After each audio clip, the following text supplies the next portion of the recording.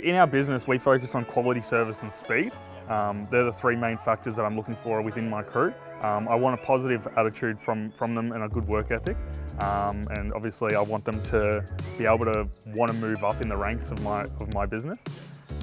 So if they've got the quality and service, I can usually work on the speed, or I can work on either one of them, but if they've got none of it, then they're probably just not going to work. If you're going to be running a business, that you've got to keep on top of things. Obviously when you're doing such high sales, between 17 to 21,000 a week, you've got to have a structure, you've got to have a plan. It can't be unorganised, because otherwise you'll never get there and you'll be full of complaints. So I've put those systems in place from previous management experience I've had, and I've just kind of all combined it into the Jim's Mowing franchise I've got. So that's why it's worked out so well. And yeah, as I said, we're able to build bigger than what we are now, and it's just taken that time to get there. I'm full-time quoting, yeah, and dealing with any bottlenecks that happen on the day. So obviously, because I've been there and I've done the work, I know what the job's worth. I know exactly what's expected. So we write down a detailed list of the job description on the sheets so that all my employees know exactly what's expected. And then if there's any questions that they ask me, and I'll come down even and I'll help them out with it. Every day I'm quoting. Every single day I'm quoting from Monday to Sunday. And so on Monday to Sunday quoting non-stop. So yeah, usually I'll have somewhere around 10 quotes a day. So, and that's from all the leads that come through, previous customers, unserviced work, and also walk-ups. I'm probably somewhere around 70 to 80% winning, yeah. So my mindset is, Jim's has got an infinite amount of work coming through, and I've only got a limited amount of time. So I want to be able to get the best jobs that I possibly can with the time that I have. So if I'm doing jobs that aren't worth it, what's the point of me doing that when I could be taking on a new client from Jim's and getting what I'm actually worth? So that's how my brain kind of works when I'm quoting. So that's why I've always got a set structure.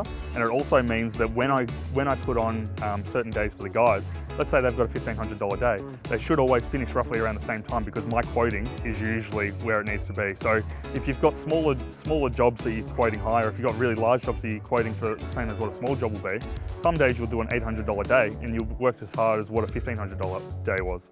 So I've got to make that structure so that all the quotes need to be in line, so that all the guys can finish at the same time. Well, the business isn't built on the people I have or the equipment I have or myself. The business is built around the system, so nothing can really go wrong within my business. If I have one of the guys sick for a week, that's fine. I've always got something to another guy to bring in, or I've always got a way to combat that so the business runs smooth the whole time. If I'm sick for a week, Tristan takes over the business still runs the same. So it's not built on one specific thing, it's built on a whole variety of things within the system. About a year ago, I was doing quite well, and I was doing most of the jobs, and I was able to do a lot of the jobs fast, and I'd got myself to a point where I couldn't do the jobs any faster, I couldn't improve myself anymore, and that's when I realised that I needed to then teach people what I know, because I can't move myself any more further. So I sat down and I figured out all the management roles that I've had in my previous businesses, and then I figured out, it wasn't an overnight thing, it was definitely a thing that happened over months. And I figured out, look, I know that I've got to hire the right people. So I've kind of got three structures. So I've obviously focused on the sales that I've got in my business, and then I focus on my equipment. So if my equipment's not running, my sales aren't going to get there.